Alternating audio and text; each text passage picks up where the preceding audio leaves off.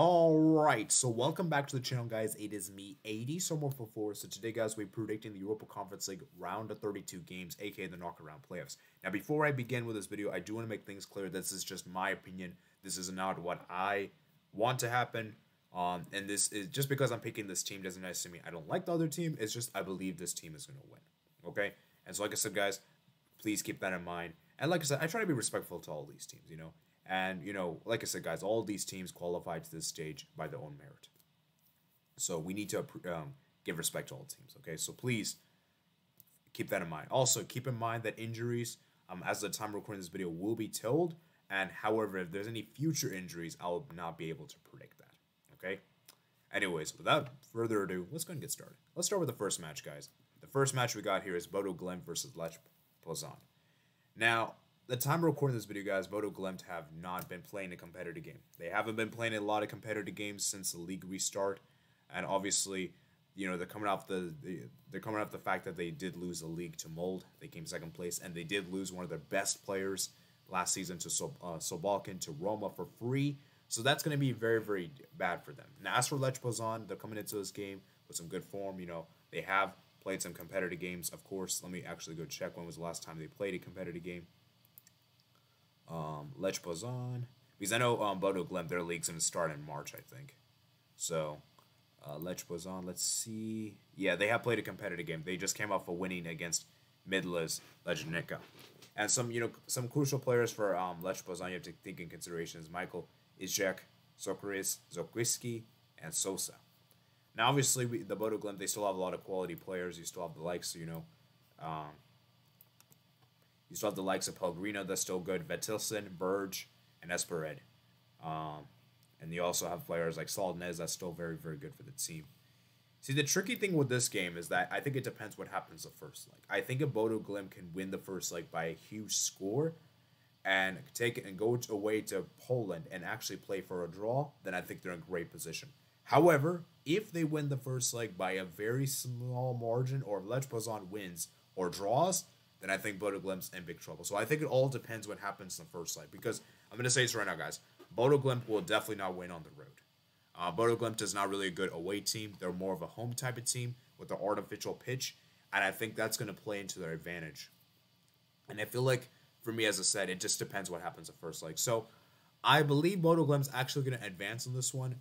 It's a very close one. But I just think that Bodo Glimt, I just feel like, even though they haven't played many competitive games, I do feel as though that they have that attack, their lethal attack, that will shine them through. And I feel as though they are going to be able to take that first leg to their advantage, and I think they'll run the score, and I think the second leg will just be a what's the thing called again?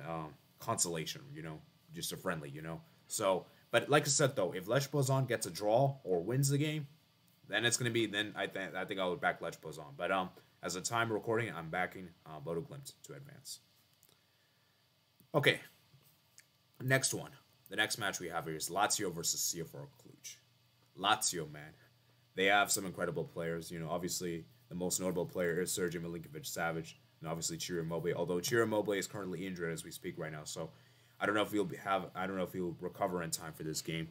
And then obviously, Lazio, they're a great position for Serie A with the deduction that happened to Juventus. They're right now battling for top four, and it should be interesting to see if they can get that top four battle, of course. And this is a really, really huge challenge for them against CFR Cluj. Now, Cluj, on the other hand, they still have some great players, of course.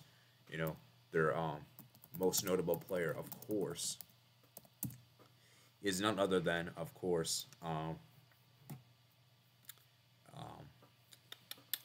it's Simen Strufit, and obviously Andre Broca and Mania Omrani Camora.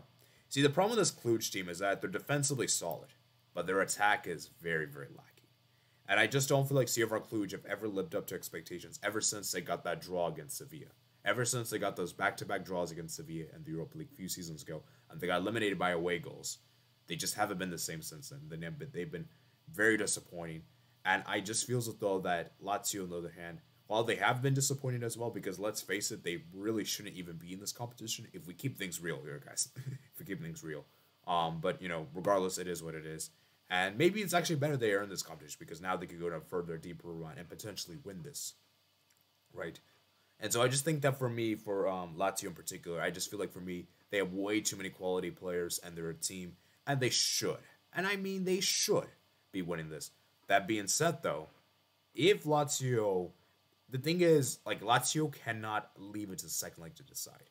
Because if they leave it to the second leg, as bad as CFR Cluj is, they're more of a home type of team. And CFR Cluj can definitely take advantage of the home field. And so I would say if you're Lazio, you have to win the first leg by a pretty significant margin. So that's the second leg. Even if they do win by off chance, it will not be enough to overturn the deficit. So I'm going to go with Lazio to win, but it's just about. Okay? Well, maybe not. Yeah, but just about, I guess. Next up, it is Qarabag versus Gent. This is a big one. Big one.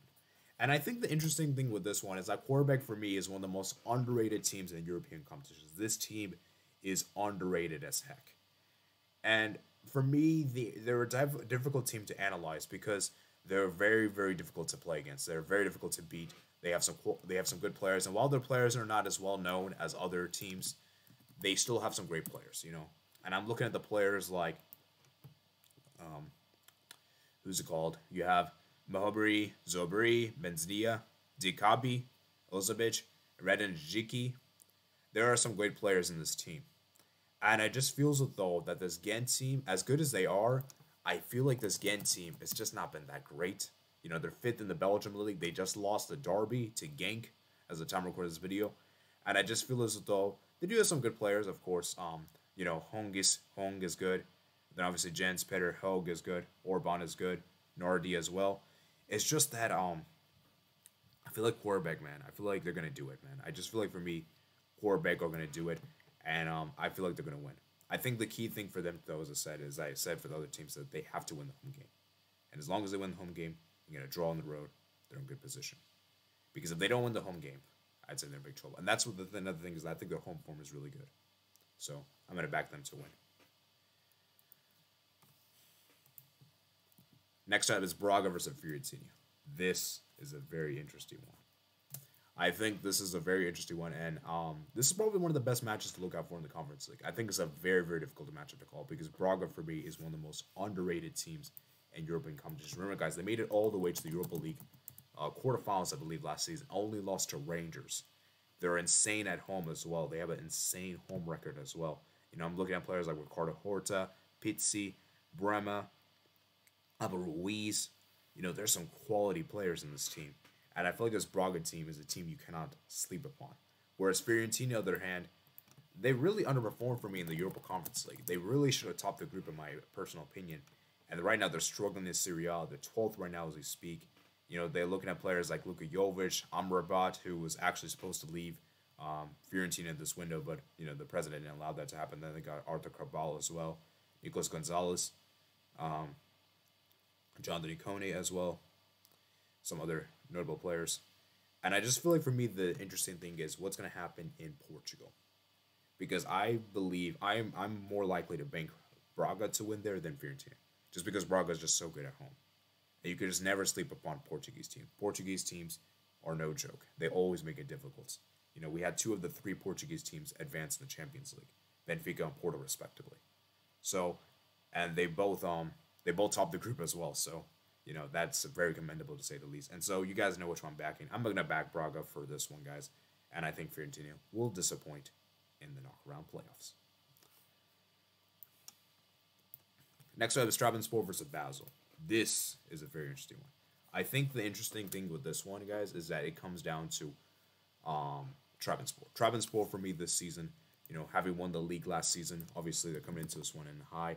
Although this season they haven't been able to replicate their form, and they're right now 6th in the league. Although, to be fair, it's difficult to really do back-to-back, especially with Galatasaray getting so many insane players this past summer. You know, it's always going to be difficult. They have some good players like Trezeguet, that comes to mind, Mark Bartra. Then you still have the likes of, you know, Maximiliano Gomez, Hamzik as well. Some good players. Vishka as well is good. And the thing with this Basel team is that they're a very well-organized team. You know, the Swiss Super League. They haven't been doing so well in the Super League. They're 7th right now on the table.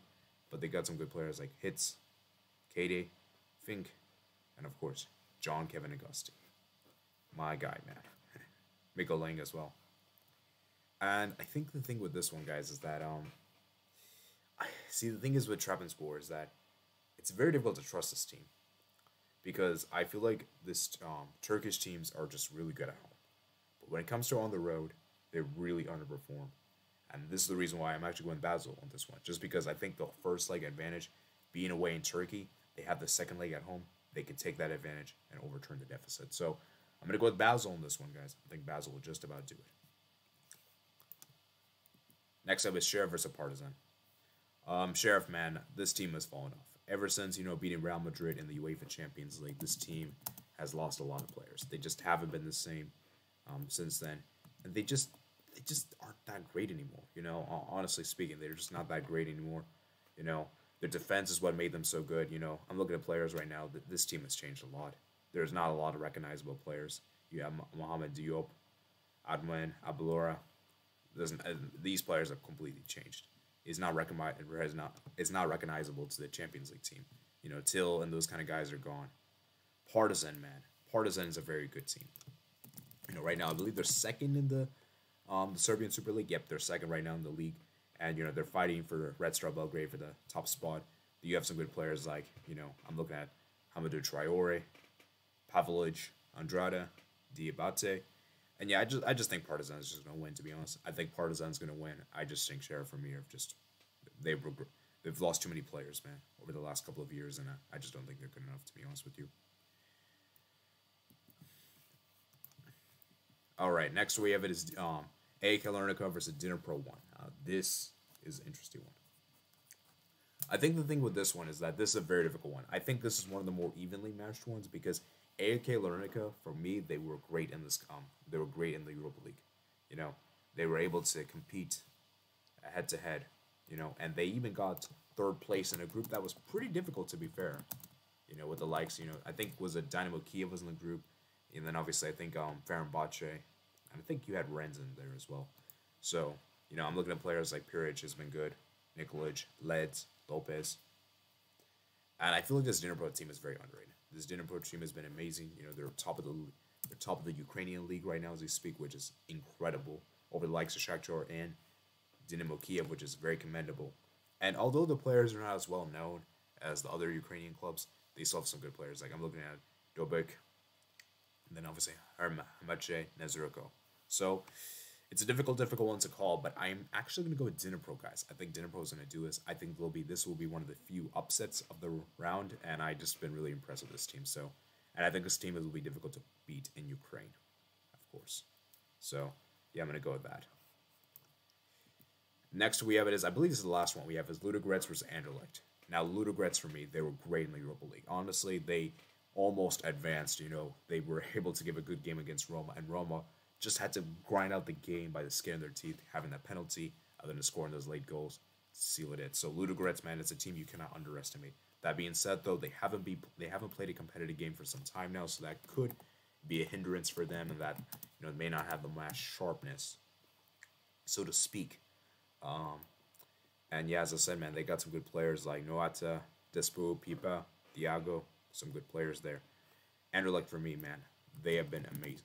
They haven't been that great in the Belgian league. To be completely honest with you, they haven't been great, but they have been good in the Europa Conference League. I'm looking at players like Vertonghen, Slimani, Deware, Debus, Dia. And so I'm actually going with Anderlecht to win this one. Yes, they haven't been great in the Belgian league, but I do believe they're going to come into life in the Conference League. And I think the home leg is actually going to really help them. And plus, they have played a lot more competitive games than Ludogorets. So I'm going to go with Anderlecht to advance. So this is the recap of the teams that I have to advance to the Europa Conference League quarterfinals. So let's quickly go through this real quickly. Let me just write this down real quick. So we got Bodo Glimt, Lazio, Braga, Basel, Partizan, Dnipro 1, Anderlecht, and Qarabag. So I hope you guys did enjoy this video, guys. I want you to know what you guys think in the comment section below, your predictions. If you're new on here, consider that subscribe button, like this video if you did enjoy. Make sure you guys comment down below your thoughts in the comment section below. Check out my other pops in the description below. And of course, consider hitting that join button to get access to members' videos and member streams. And yeah, I think that's going to be it for today. And I hope you guys do enjoy. And I'll see you guys later. Peace out.